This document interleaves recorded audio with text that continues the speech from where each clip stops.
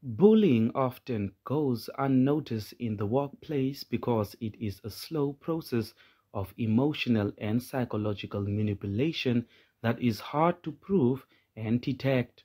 According to Kambanda, some of the significant signs of workplace bullying includes verbal abuse, offensive conduct, humiliation, intimidation, work interference, and sabotage, which prevents work from getting done.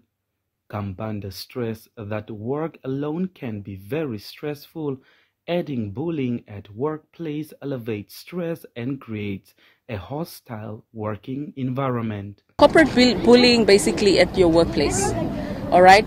Not being able to speak up, fear.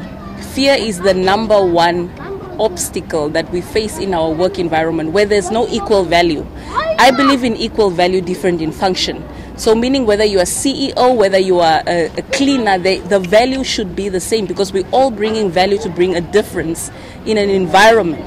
So when positions are pressed down on people below them, that's where people start feeling little, insecure, and they can't voice themselves because of fear of losing their job.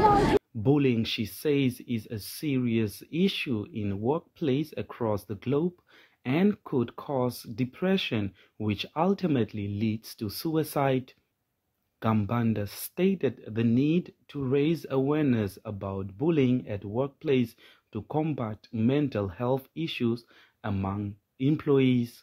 The Ministry of Health and Social Services reported that 679 people committed suicide between January 2021 and May 2022.